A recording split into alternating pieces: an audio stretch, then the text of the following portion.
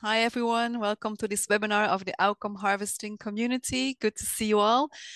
Before we start, I will just explain about the interpretation to our French-speaking participants. Alors, bienvenue aux participants francophones. Sur l'écran, vous pouvez voir les instructions pour l'interprétation en français.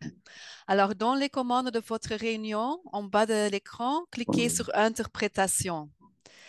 Et puis, vous sélectionnez la langue que vous souhaitez entendre. Alors, c'est l'icône avec le globe là. Et si vous voulez entendre uniquement la langue interprétée, cliquez sur Couper le son de l'original.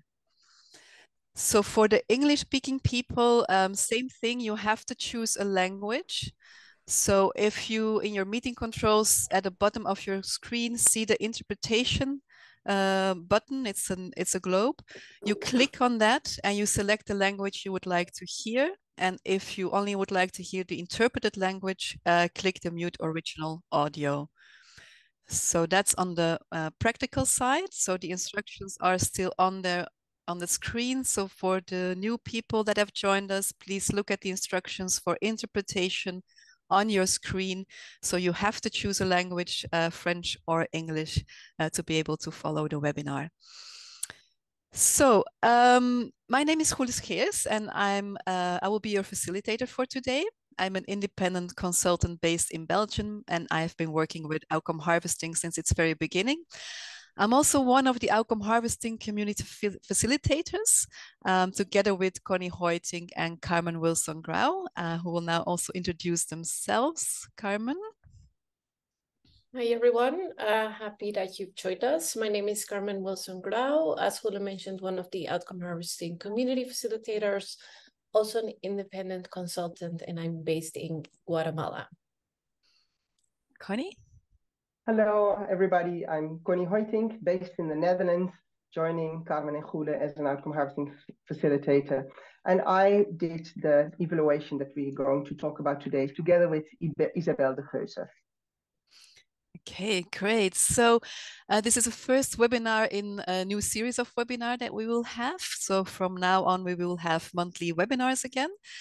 So this webinar today is about evaluating capacity development through outcome harvesting and the possibilities and the limits when you do so. It's a case of UNESCO and more specifically IIEP, or the International Institute for Educational Planning of UNESCO. We have Anna Haas with us, as well as Helena Bessier, who are program specialists for UNESCO, and Connie Hoiting, as she said, as the evaluator for this specific case. Okay, Connie, if you can go to the next slide. So to kick off, we would like you to type in the chat what you're curious about today. What would you like to learn today about evaluating capacity development through outcome harvesting? So just type it in the chat. What are you curious about? What would you like to learn about evaluating capacity development through outcome harvesting?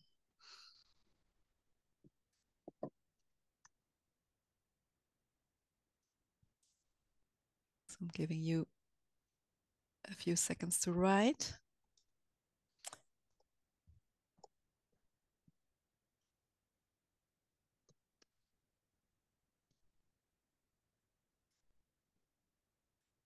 So just type it in the chat. What are you curious about? What would you like to learn about evaluating capacity development through outcome harvesting?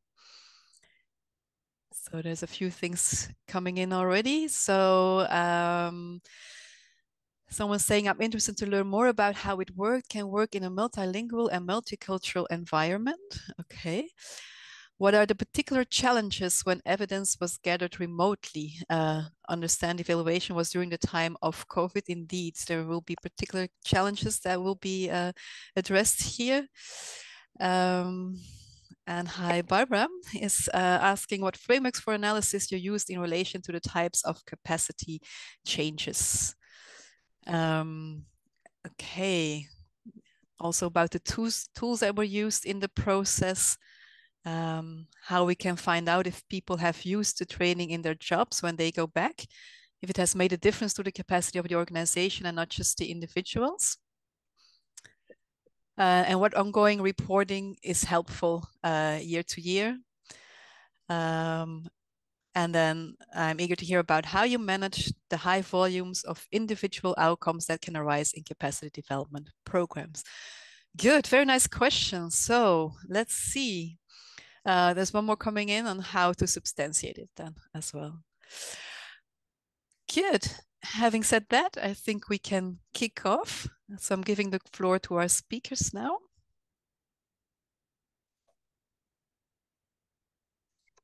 Anna, you are muted, I think. Over to me. Hello, everyone. I would like to start by thanking the outcome harvesting community for this invitation. It's really great to be here. So I will say, next slide, please. I will say just a few words about UNESCO IEP. Our mandate is to strengthen the capacity of UN member states' ability to plan and manage their education systems. This means that Helen and me, we work with Ministry of Education staff in many countries.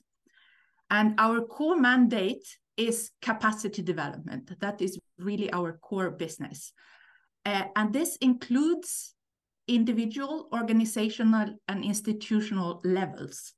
And over the many years of UNESCO IEP's work on capacity development, it has become overly clear that a training as an isolated intervention does not have much impact in the long run. So for many reasons. And so we very much move beyond the individual level to try to influence changes in bureaucratic cultures. So our offer, there are kind of three pillars. One is training, one is technical cooperation, and the third one is knowledge generation and dissemination. We are about 125 staff across 3 offices. I'm based, I and Helen, we are based in Paris, and then we have Buenos Aires and Dakar as offices. And just to flag a few outputs, over the past year, we trained 2,650 people from 97 countries. And had technical cooperation work in 65 countries and published a total of 110 publications. I also would like to end by saying that last week we celebrated our 60 years birthday with a big birthday cake and many ministers of education speaking about how their countries, many in sub-Saharan Africa, how the role that IEP has, what it has meant for them in actually the creation and state building of their ministries and the public administrations. So I guess now it's over to Hule. To me. Thank you, Anna, for this introduction. And it was indeed a pleasure to work with IEP UNESCO. First of all, this evaluation took place in or on Haiti, which definitely is a complex context as a country. So we started off in January 21 in the midst of the COVID crisis by saying repeatedly an evaluation in Haiti cannot be done online, as simple as that. And we kept that for a long time. But then there was, despite next to all the challenges the country already has, there was unrest, increasing unrest because of a planned constitutional reform. Can you see my screen? Yeah.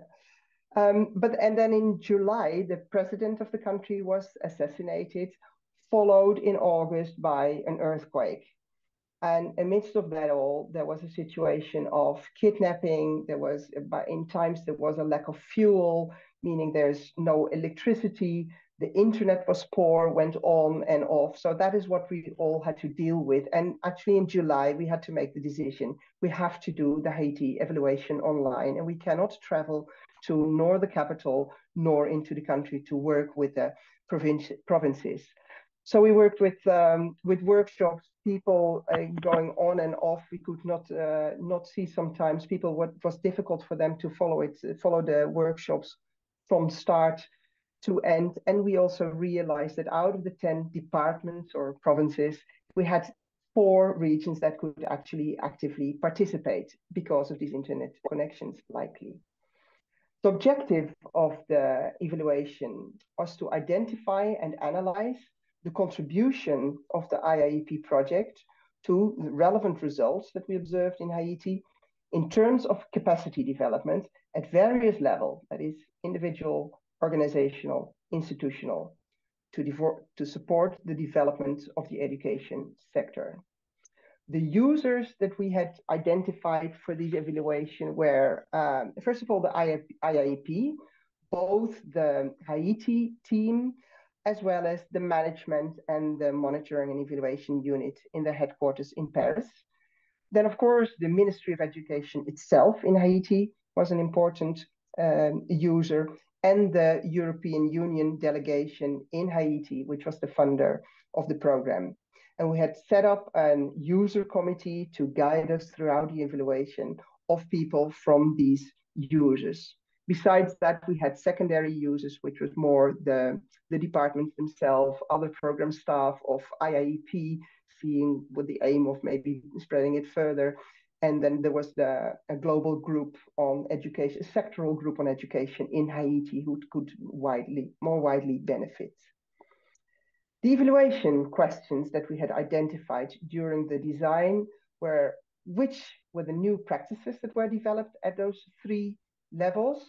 And new practices could be the use of norms, tools, the processes being participatory or not, and strategic and organizational planning being adopted by the educational management. Second question was, to what extent do the outcomes correspond with the initial theory of change of the project, and how can that theory of change be adapted? And lastly, the program of the IIEP heavily concentrated on the departments. So it was a decentralized focus.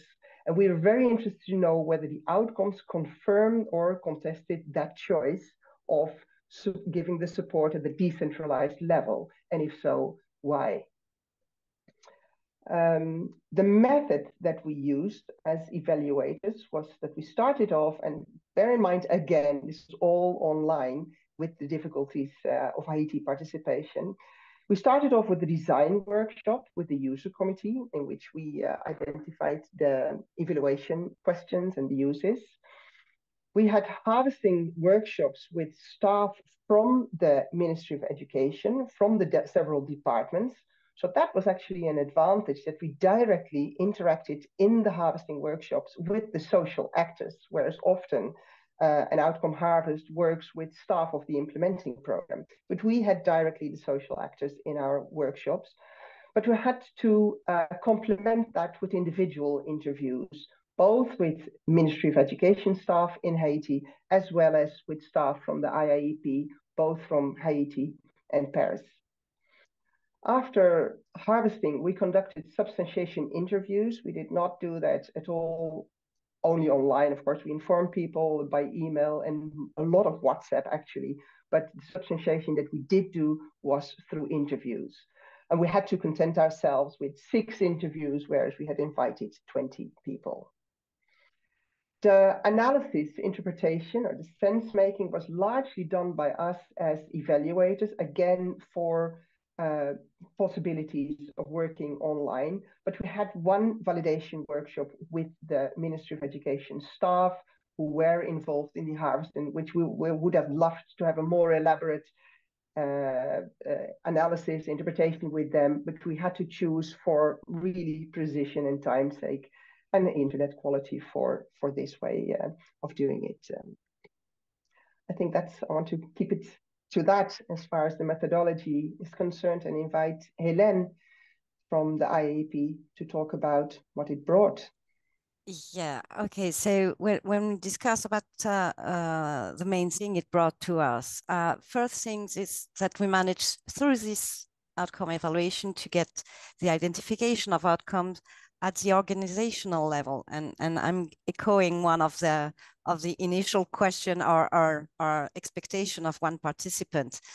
It's very difficult when you implement a capacity development program to be sure that how it will be applied at the job level. And actually the evaluation came up with, I have several examples.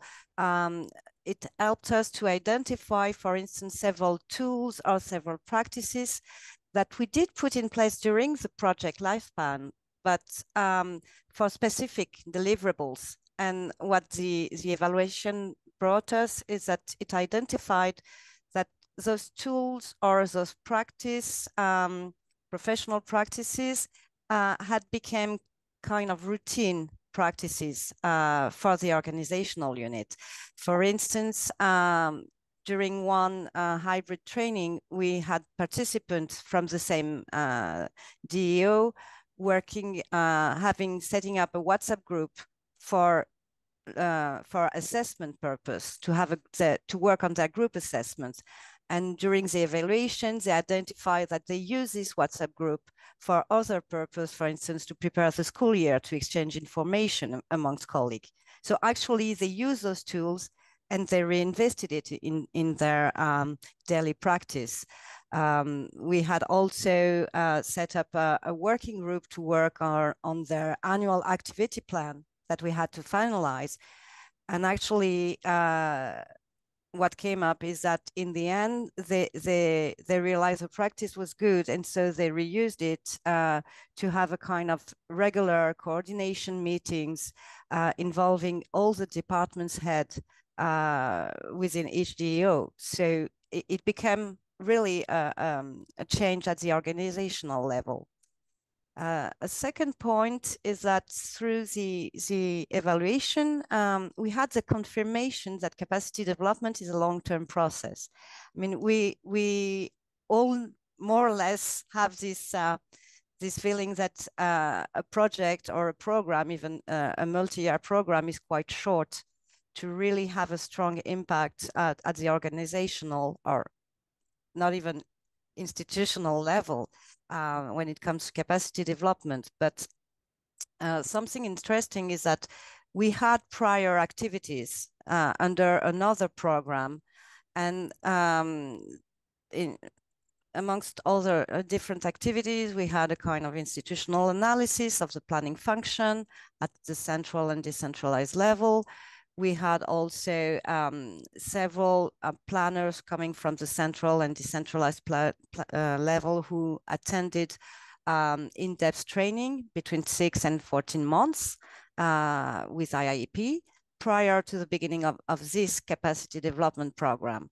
And those planners who had been trained were kind of coaches for their peers during the program. They were very much involved. And what the evaluation showed and really documented how instrumental those activities prior to the program had been for the Haiti project evaluated. And a third point was that for us, it's really a very relevant evaluation methodology for similar programs that we are running. Right now, we are running a similar complex multi-year integrated capacity development program in Madagascar. And when we were setting up the M&E process for the whole project, we discussed with the ministry, we discussed with the donor and our colleagues in UNESCO. And when sharing the experience, actually everyone agreed it would be very interesting to use the same methodology to assess and to evaluate the current program. So hopefully we will work together again, Connie. Great, thanks a lot. In a moment, Anna will also explain the challenges that were there. But before we go into that, I would like to open the floor for questions. So you can just raise your Zoom hand if you have a question or put it in the chat. But of course, we also would love to hear your voices. So what kind of questions do you have on the presentation? So just raise your Zoom hand or put them in the chat.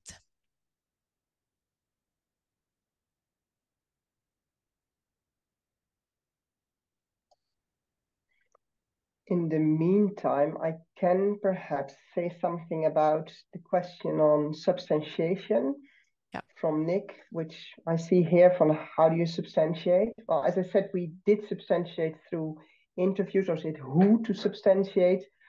The people who had participated in the trainings with the IIEP were largely, not uniquely, but largely were the planners working at that provincial departmental level. But what we did with the substantiation, we were looking for the directors of those educational departments in the provinces to ask their view about how they had seen their planner change their work. And one of the big issues, for example, was to work in a more integrated way, to have the different sectors collaborating. So that's certainly something that the director will have a view on. So that's what we did in a few times. And was that in group, Connie? Because that's also a question here. Was that in a group discussion, no, substantiation? No, we had individual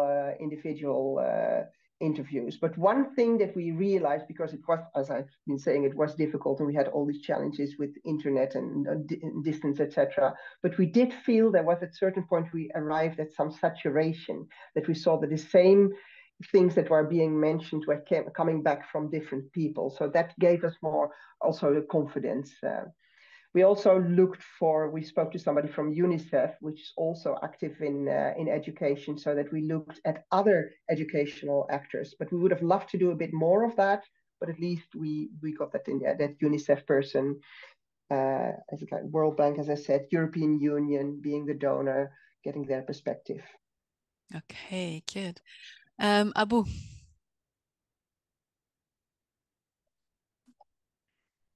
Abu, you can go ahead and ask your question. Oui, merci beaucoup. Allez, bonjour Connie, bonjour Hélène, Enchanté. bonjour Joël et bonjour à tous ceux qui sont là. Et merci en tout cas pour ce brillant exposé concernant l'évaluation au niveau de Haïti. Vous avez parlé de collaboration, c'est un aspect très important. Alors, je me demande, est-ce que réellement tout a été validé? Est-ce que les informations que vous avez recueillies, tout a été vérifié pour prendre des décisions en termes de poursuite des actions ou alors en termes de refinancement, si ça essaie de ce contexte? Première des choses. Et deuxième des choses, parce que je sais que lors de la conception, vous avez parlé de des utilisateurs ou alors et l'utilisation. Alors, qu'est-ce qu'il en est en réalité par rapport à ce programme? Merci. Je ne sais pas si les questions sont plus claires pour vous. Connie, j'espère que c'est bien compris. For you. Good. Connie, maybe the first one is for you. Yeah, whether we validated everything, no, unfortunately not. Like in outcome harvesting, we always make the validation happens in the substantiation phase. So we made a selection, and we always make a selection of a limited number of outcomes to substantiate. So as evaluators, as the outsiders, we make this selection based on criteria that we agree with the users, and we selected the most important outcomes. And in some cases, we try to merge outcomes together as one package. If it's like one story, we bring them together for substantiation. But that was the case here as well, I remember. So, but as I said, we invited 20 people to substantiate. And we actually, after repeated email, WhatsApp messages, phone call, follow-up by us and by James in country in Haiti, we managed to get six interviews. So that was indeed a little disappointed, but also, as I said, we saw this saturation, certain things coming back and back again. So that gave us the confidence that the data that we did find, that they were solid data. But also, as I said, we got most of the outcomes concerned 4 departments out of 10 in the countries where IIEP worked. So that is a huge limitation as well already. Okay. And how many outcomes did you identify during the workshop with the social actors, and how many of them have you been able to verify? What have you learned from the outcomes that you could not verify? Is that to me again? I thought Yeah, there was I another think question because from... it's about the substantiation and how many outcomes have been harvested. Yeah, we had 41 outcomes that we harvested, and we wanted to substantiate half of them, and we managed to substantiate 6. Okay. And anything you learned from the ones that you could not verify? We used those outcomes nevertheless. That is for sure. Yeah, we used them. They were not verified, but mind you, those outcomes were formulated by the social actors. It was not IIEP itself who formulated it, but it was the social actors. And it was, I saw a few questions coming by from how on earth so capacity development is so difficult to measure and to identify. But as Helene said, the changes were really very concrete. There was one, I think one of the outcomes that stood out to me is that when the earthquake happened, 1 or 2 days later, people from Port-au-Prince, the capital, came down to the area, and the planner could already hand in an overview with data about which schools were in trouble and which schools were accessible and not accessible, and giving direct guidelines on how to react. And that was by several people was really new. But so from that perspective, it's the fact that it was the social actors that mentioned that, or they showed us that they developed an online tool that they are now sharing with the different school directors. So they showed it to us online. So there were various ways that gave us confidence. But there is always a limit to substantiation, that is definitely sure. Okay. Some questions around harvesting from the social actors. I would like to hear more about the mentioned direct access to the social actors versus implementing organization. How important was this in the process, and how did the situation come about? Was it something that was directly connected to the apply to the online methodology, as I understood?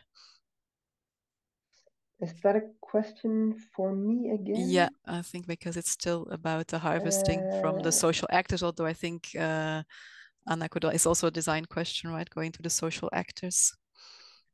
Yeah, well, maybe that is for Helene or Anna, because IIEP is a relatively small team, and there was a few people in the IIEP who worked on Haiti. So, and for years in close contact with those social actors. I see Helene nodding. Helene, please go ahead. Yeah, actually, we had several colleagues did intervene in Haiti, but basically we were in contact with social actors over there on a daily basis, or almost. I mean, we worked closely. We had a national coordinator, James, that Connie mentioned.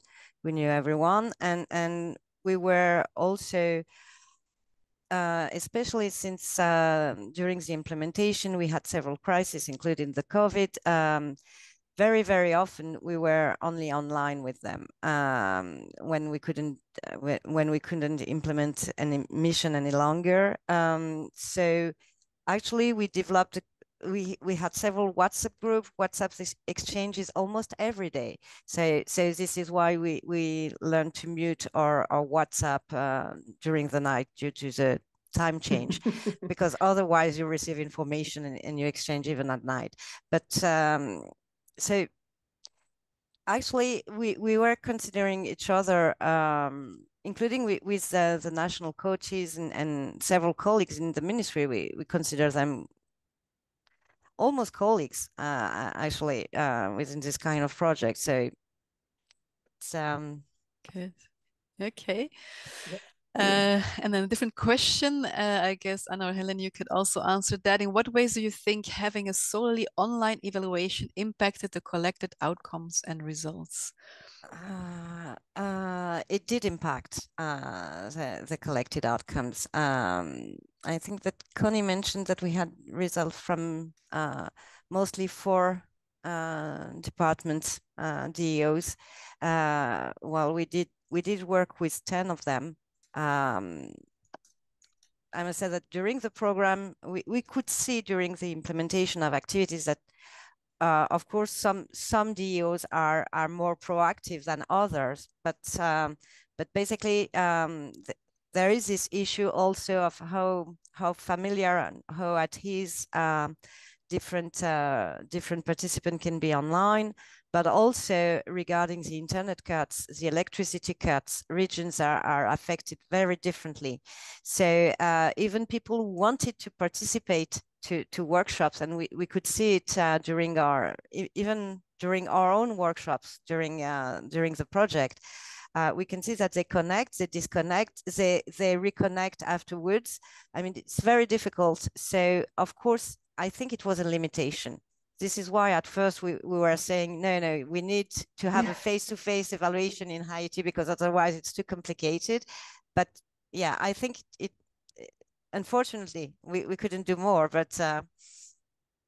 Okay, great. Carmen, can we do one more question or should we move on? Okay, Barbara, go ahead, ask your question. Oh, thank you so much. This is really fascinating. The question I'd like to ask is about what did you learn about how to frame your questions in order to get back high quality information? And did you find a difference? Was it better doing interviews or better doing the group things? And maybe to be a little bit more specific, was it a kind of entirely open-ended, like what are you doing differently since you've been through our process? Or did you have focused questions in relation to each of the outcomes you were hoping for? So maybe I heard from the responses that you had some of the changes were people continuing with processes you'd started. Others were people using tools. Anyway, if my question's clear, I'll keep quiet. Great. Go ahead.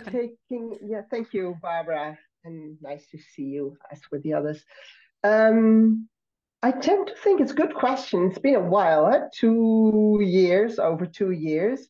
But I tend to think that the interviews were more resourceful than the workshop. With the workshops, I agree with Helene completely that we really suffered from having to do it online. Imagine a workshop where people have bad internet connection. They're in the car because they have to either go to their office because that's where it is, or before the curfew get home, all of that. So it was not so easy. It was very difficult to develop a relationship with the participants and to get them really involved. But with those that we did manage through the workshop, we had to continue. We continued over WhatsApp. We did the ping pong through WhatsApp.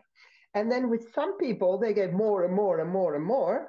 And with others, that was difficult. And this is definitely limitation. For me, the fact that we got outcomes only from 4 departments out of the 10 probably means that we have somewhat a skewed picture of the totality. There were a few people, from the names I remember vividly, who were really very active, indeed showing us the tools that they developed, telling their stories, and others were less so. And that's also a question of nature and personality, of how easily you want to share with it. So definitely the workshops in themselves were not really enough, and we did follow up with sometimes also one-on-one interviews to get the story clear and help formulate the outcome. Because in a way, it was also a little combination with a harvesting workshop. And then next to that, there were other people that did not participate in the workshop, like the directors and other people that we just called for interviews at all. And with the interviews, of course, we had much more precise questions out of our desk research that brought us to specific issues, and maybe also around 1 or 2 outcomes that we had elsewhere already identified.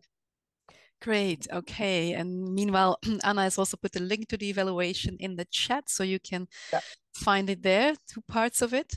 There are a few more questions, but we're going to park those and move on to looking at the challenges that were there. So I'm handing over to Anna.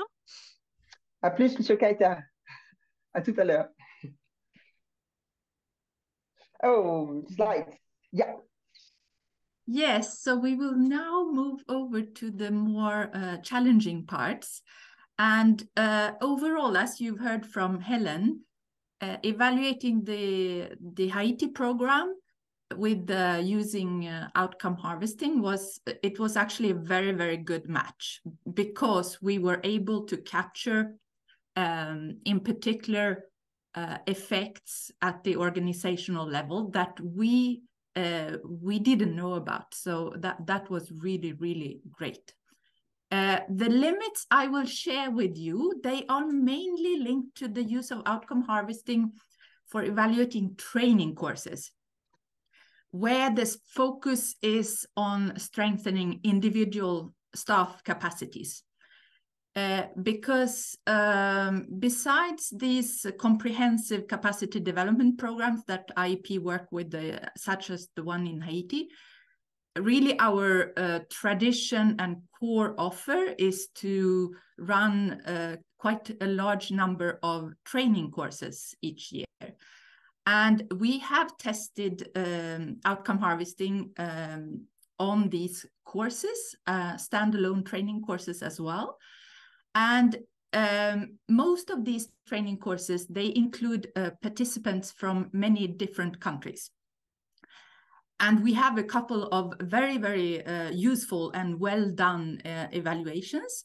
But what we have found is that a key limitation is that it has been difficult to determine or pin down the contribution of the training course to the reported outcomes. And part of the reason why the determination of the level of IEP's contribution has been difficult is because we lack knowledge of the context to be able to assess or really get a good understanding of the contribution.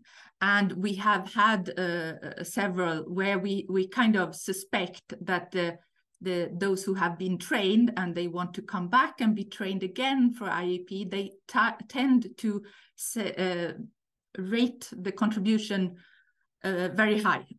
So the picture becomes a bit too rosy. So that is, so this is really the first limitation.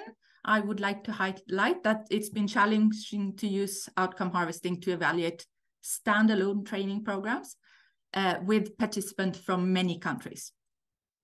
And I would actually be curious to hear from others in this webinar if you have the same experience or a different one. And if so, what did you do differently? Because we have many multi-country training courses. The second limitation has to do with the experience that that outcome harvesting has not been very helpful for evaluating pedagogical or learning design aspects of our training courses. And this was the case in the complex Haiti program, where there was a big pillar of training, but also with these standalone training courses.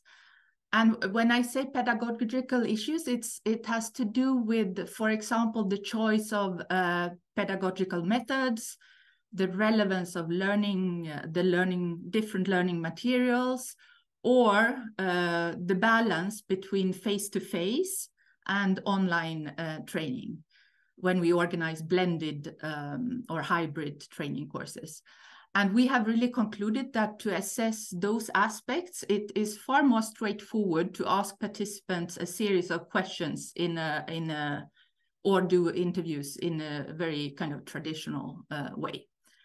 The third and last limitation that we have identified has to do with identifying or assessing attitudinal changes as a result of a training course.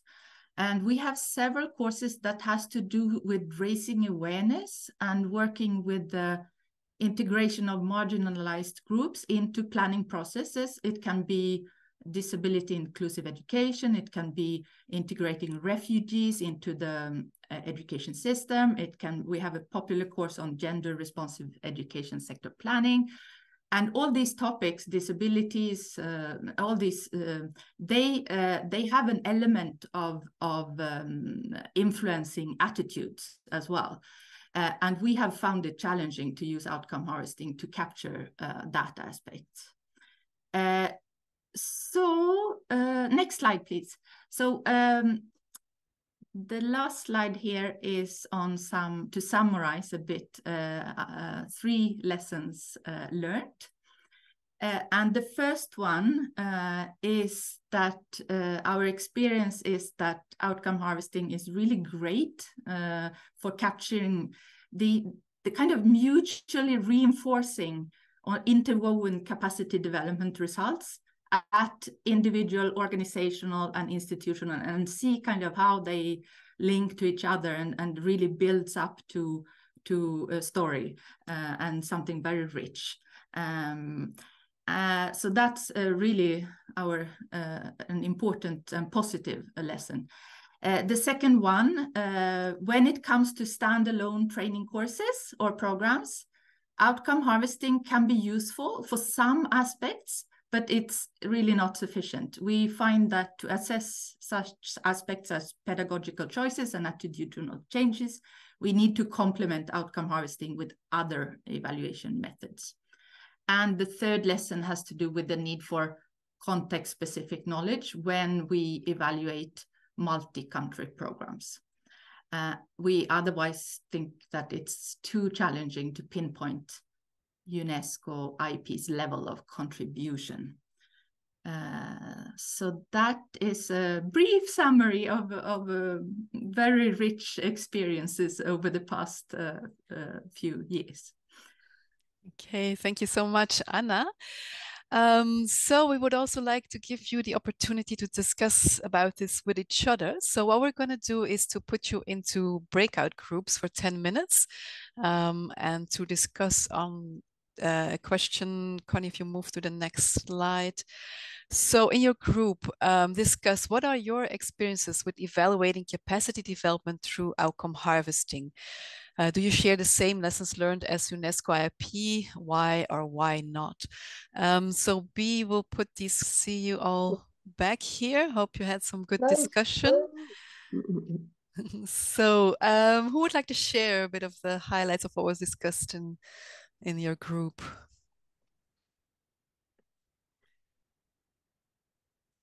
Anything that stood out? I can share. Yes, go ahead, Barbara. Hi, our group, I think everybody felt the presentation very, very interesting and resonated with our own experience, including the ability to harvest both individual and organizational outcomes and not get so caught at the individual level that you don't really look for the organizational changes or collective level changes. There was a lot of interest in the question of attitudinal change, and we were lucky to have Michelle Garrett with us, who's working on precisely that issue. And she was describing how a couple of people in the group were saying it's very hard to isolate attitudinal change, but for some organizations, they want to know about that. And Michelle was saying, well, what they do is they actually look for it as a component in its own right. They put it into its own column, separate from the behavior change. And that way it builds a kind of muscle to understand the differences between these two things. And then they can also analyze them separately. So that was very interesting. And you can look in the chat. She put the draft manual in there for the work that she and a whole group have been working on. The one question that I think some of us were clearer on than others. So we had a question about why you couldn't confidently harvest on contribution when you'd done a training with people from many countries. What was it about the many countries or about the context that made it hard to isolate the nature of your contribution? And what was it about outcome harvesting if the implication is there's another better method?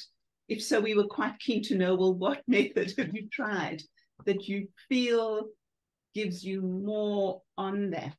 And And if I may, just because I've got the floor, I'm working on exactly this issue with 2 clients at the moment who run training programs. And one of the things we're looking at is whether we might try to rate the relative importance of different interventions from the experience, of course, so it's self-reported, from the experience of people who've made the change happen, as a way of unpacking contribution more. Anyway, thank you so much. It was a great conversation. Okay, thanks for sharing that, Barbara. Anna, you want to respond to that about the contribution? Yes, thank you. I'm not sure we have the good alternative, but I think that next time we use outcome harvesting to evaluate a multi-country training course, in the most recent one, there were participants from 8 countries, and we decided to do outcome harvesting in 4 of them. Next time, I think we will only choose 1 or 2 countries, and that those who evaluate, the evaluators should know the country contexts. Because then it becomes easier to know what other things are going on. That is the context, to understand the context and what other initiatives, because sometimes we really thought that it seemed a bit too much what our 8-week course had. It was too marvelous what it had influenced. But it's true that using, and that we have also thought that we can use a rating system as well. But to complement, it's not an either or to me, it's to combine and to use outcome harvesting in a smart way. And next time, I think we will do it in 1 or 2 countries instead of too many countries. Okay, great. Thanks for sharing that. So we've come to the end of this webinar, so I'm going to round off here.